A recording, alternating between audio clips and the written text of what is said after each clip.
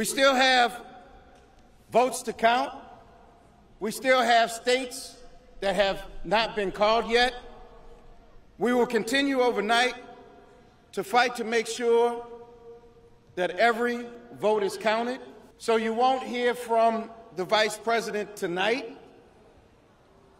but you will hear from her tomorrow, not only to address her supporters, but to address the nation. At this point, I don't believe that Vice President Harris is going to win, but I'm really grateful for having a role model who made it this far. So although I am going to sleep knowing that Donald Trump is going to be our next president, I feel inspired. In my heart and soul right now, I am a bit let down by my nation that it's even this close. Whatever she would say was going to be her story. I'm with her, and if her strategist and heart and mind said tonight is not the time to talk, then I will trust that.